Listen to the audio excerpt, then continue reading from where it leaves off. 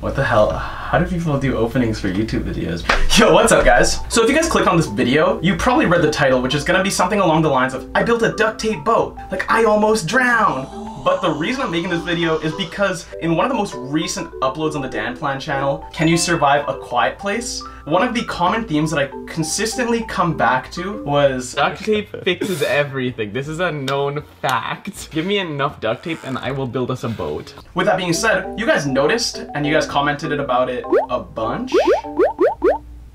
Cover the head in duct tape. So of course I had to do it. So this video is going to be me building a duct tape boat. Now the first half of the video is going to be kind of boring, which is going to be me explaining how I did this. So if you guys want to see me testing the boat out, you guys can click somewhere, I don't know, I'm barely a YouTuber, man. Somewhere, it'll bring you to the part that's probably going to be a lot more interesting, which is me testing the boat out, and you guys get to see my first reaction to it in the water. But otherwise, I'm going to jump into this nerd shit. I'm going to do this as fast as I can, just because I don't want to bore you if you decide to continue to watch this part. And I think it's also kind of funny if I say this as fast as I can. Building the boat comes in two parts. Building the frame, which is comprised of assembling the outer shell, assembling the inner ribs, and attaching the shit together. Then covering it with duct tape.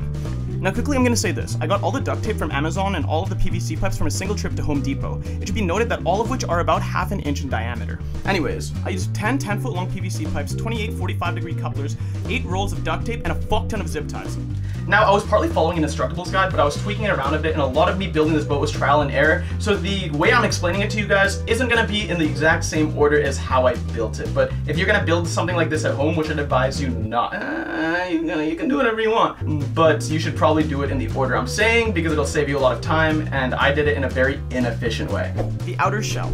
The outer shell was built with 2 10-foot long PVC pipes and 4 45-degree elbows. I took 2 10-foot long PVC pipes and attached 45-degree elbows to each of the ends. I then used 2 3-inch PVC pipes to link each of the longer PVC pipes together.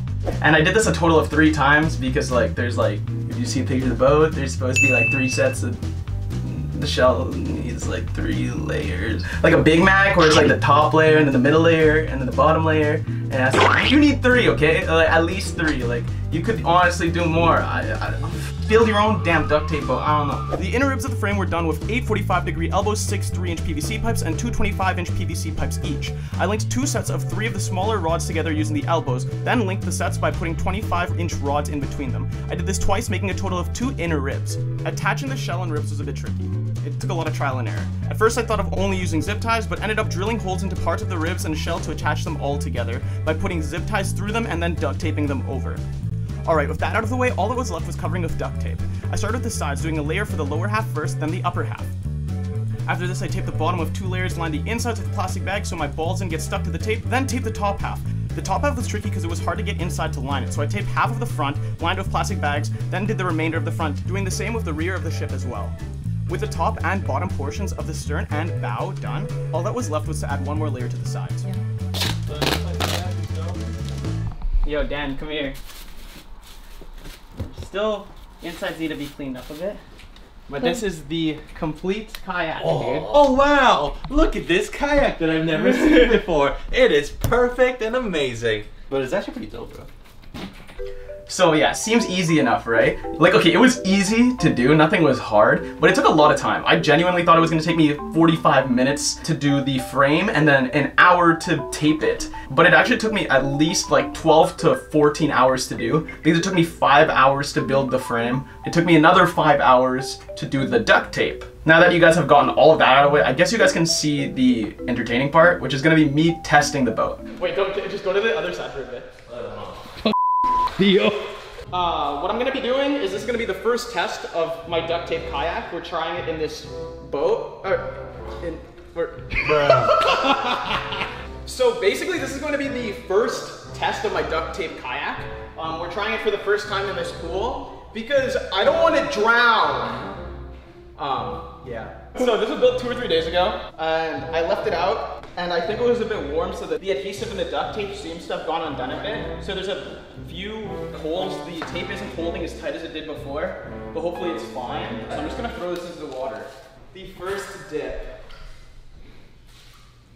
Dude, it's floating. Okay, test number 1, float test, work. Go! Yo, oh my god!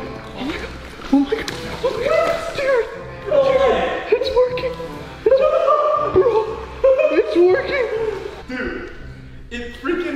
Bro, come to me. Come to me. Dude, check this out. Oh shit, there's a wall. Do you feel water in your legs? I don't think so.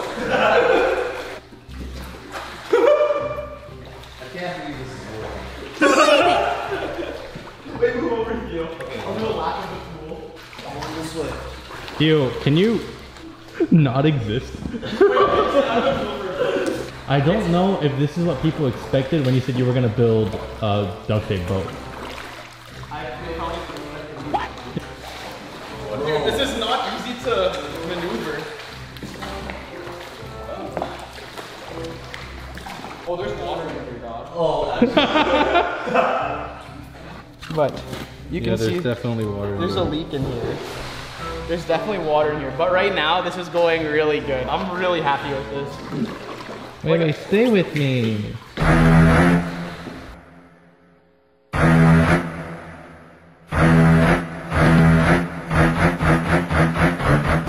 Is this family friendly? Of course it's not.